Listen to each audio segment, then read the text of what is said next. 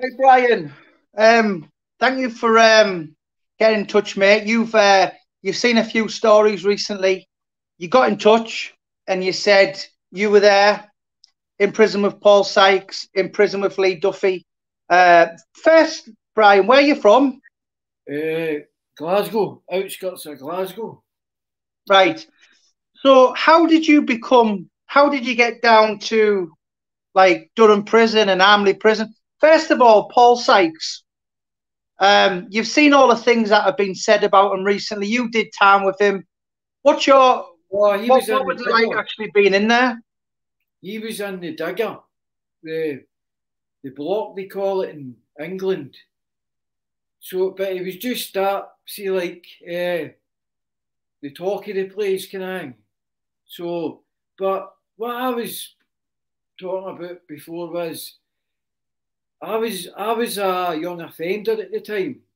Mm. What they call a YP in England, and that's what age I was at the time. And there was no, but I'd heard before on that the big guy saying that this Paul Sykes was rating YPs and gone with your. There was no way he would have been able to do that. There was Mm. no, it wouldn't have been possible. See, like, because he was like the anti-establishment, right? Like, the screws wouldn't have let him.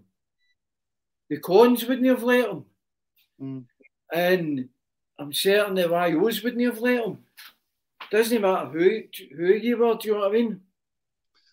So So, I mean, what prison were you in with Sykes? Durham. What year was that then? That was like 90, 91. Right. And obviously, there was a lot of stories going around Sykes, rape you, all that kind of thing. No, I never heard it. Oh, all I heard was he was like the hard man for Yorkshire. Do you know he had that hang about him like anti-establishment, knocking screws out. There wasn't any talk of that. I know it's came about now, but I was a young prisoner at the time. I never heard it. So obviously, you kind of lived it and that. And I know people have having opinions lately, and they say a lot of things for clickbait and a lot of things to get the views. But in your experience of being in the prison with, was there any of that? What, Durham jail? No, None whatsoever. no that I seen or heard of. Right. It's frowned upon in the British jails. It's no a done thing that people get away with. Yeah. Or do you know what I mean? Yeah. So you've seen basically people saying, "Oh, rapes left, right, and centre," and that doesn't happen, does it? No, it would be frowned upon. It would be ended like quickly if Mm. somebody's, and it does get ended quickly if somebody's up to that. Yeah. So you were in Armley as well, weren't you, with Duffy? I was in. They moved me to Armley. I was in trouble in Yorkshire. Something happened in Bridlington. There was a stabbing in Bridlington, so they took me to put me in English system, and so because of Bridlington, the geography that they moved me to Armley for Durham. Mm. It was like, I know years ago they used to move. There was a thing called the National Express, the National Draft. Mm. It started in Scotland in the morning, in London, one bus in London, and they dropped people off at all the different. So they dropped me off at Durham, and I lay in Durham for like 5 months, and then they moved me to Armley. Mm. And And obviously, was that where you come across Duffy and Armley? aye. Any But stories or? well, he was just the talk of the place, like Lee Duffy. Like he would have been young at the time.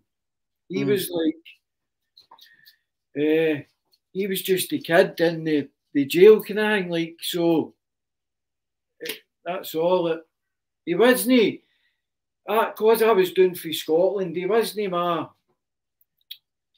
I spoke to him a couple of times on the exercise, but he was the type of guy that, I think if you spoke to him, you would end up fighting with him, and if you know what I mean.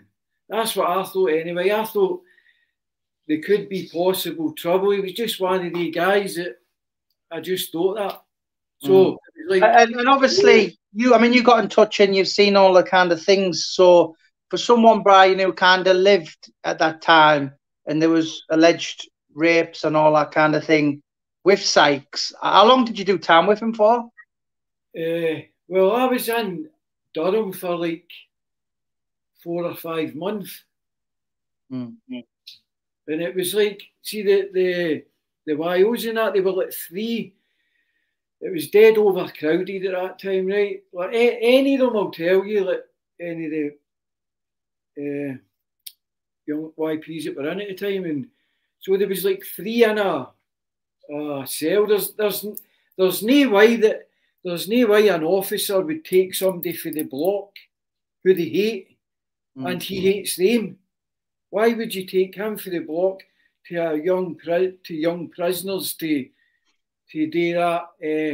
And I'm sure that, and see all the guys for the North East, like Sunderland, Middlesbrough, Newcastle, they're not going to let him away with doing that no matter who he is. It's right in saying what you're saying is, obviously, I've spoken to a lot of people, and he was always right out the way.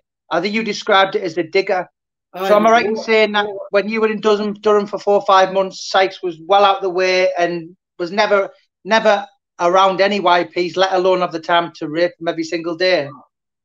There's no way that it would have been allowed, or he could have managed. You see, like, there's no way he could have got up for there without officers being involved, right? And it being, when it did happen, it would be the talk of the place. People would know about it, and that's what I'm saying. There's plenty of guys in the North East that wouldn't allow it anyway.